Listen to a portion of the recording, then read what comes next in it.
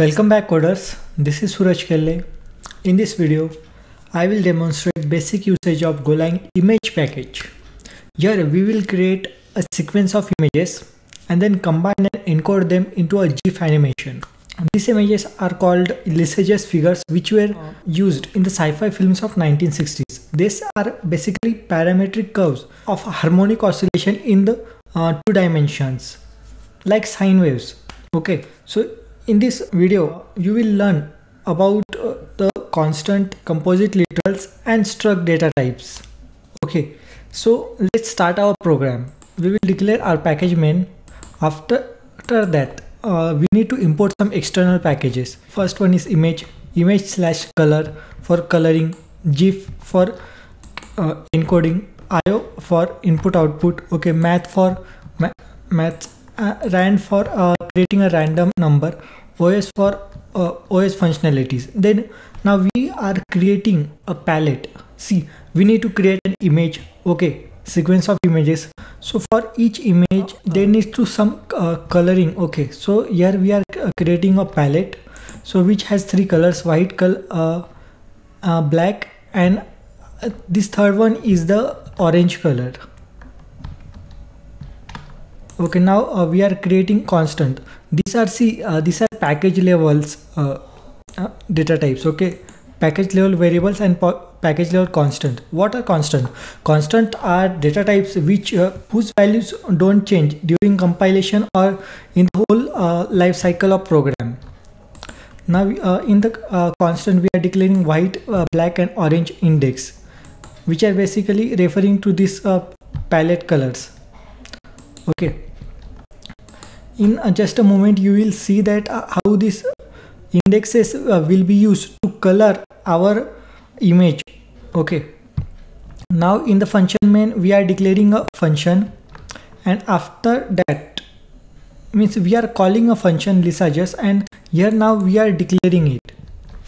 So yeah, we are accepting as a first input out, which is io.writer type. Now we are declaring a constant in our functions which will remain constant during the whole life cycle of function.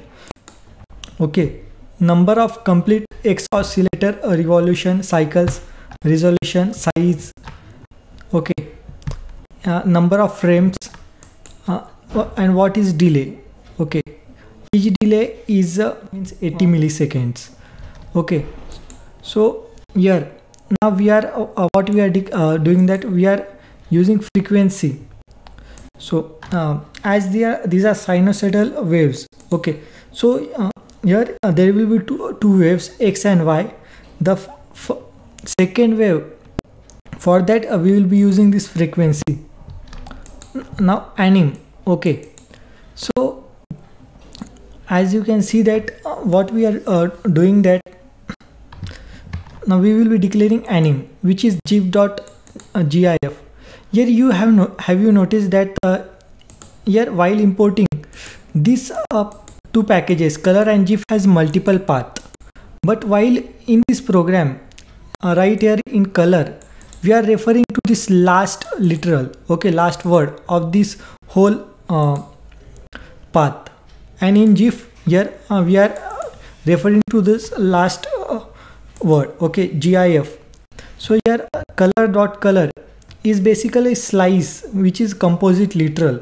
Okay, and gif.gif is a struct data type.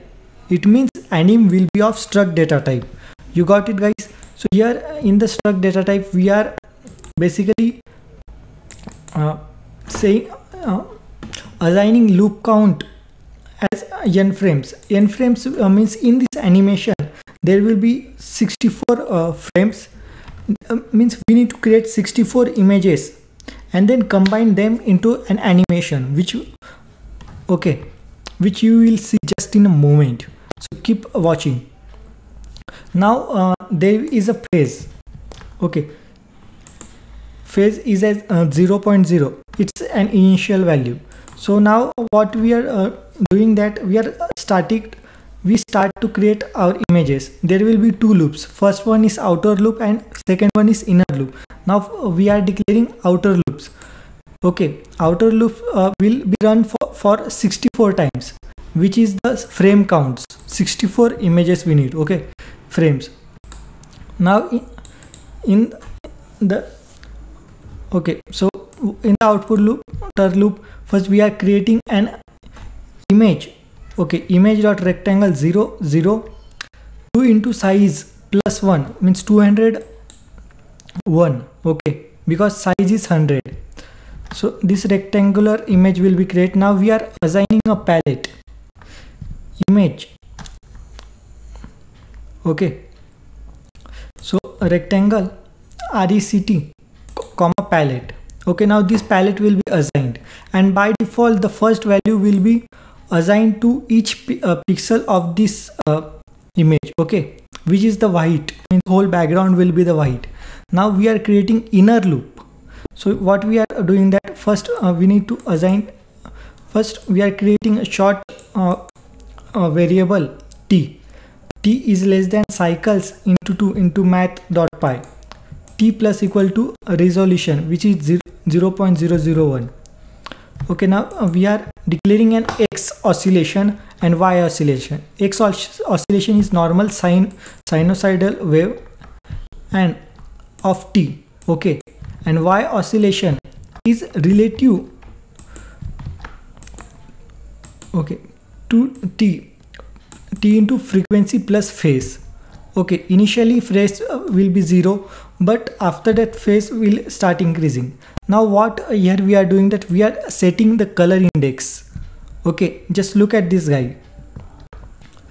Okay, here we are referring to the point where we need to color it. Okay, in this whole image, and we are setting it to black index. In means background is white and the front image means okay curve will be of black color. If we put it orange index, then it will be in orange color. You will see it in just a moment. Okay, now phase has been increased after each inner loop iteration. Okay, now anim.delay append. So as you can see that anim is a struct. Okay, it has of gif. Okay, gif.gif. It is a struct of this data type.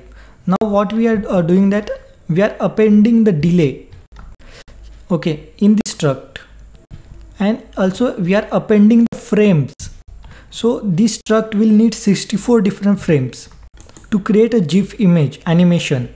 So we are appending delay as well as image. Okay, delay will say that when this frame should be displayed, and image will be means normal frame.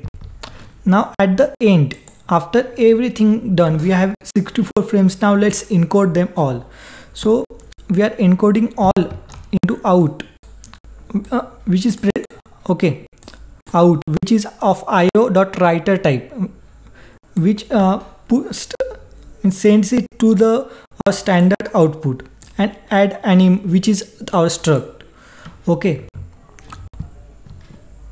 so we are ignoring encoding errors. So now let's run our program.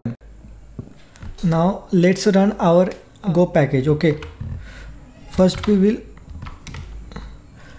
now use go run Lissajous.go. So if you normally run here, you can see that there is a random output, but we don't need that. So that's why, so it's basically the GIF sequence. So what we do, out result.gif, we will be outputting it to the result.gif.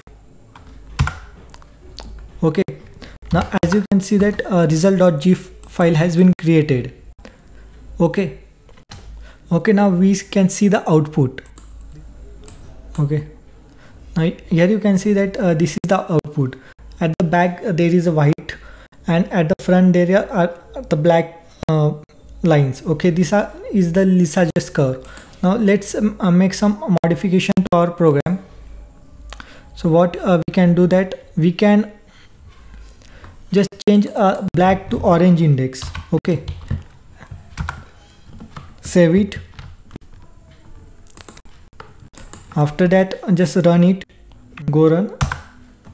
As you can see that color gets updated. I hope that you have learned something new in this video. To watch more such video, subscribe to our channel 1 Minute Notes. Thank you.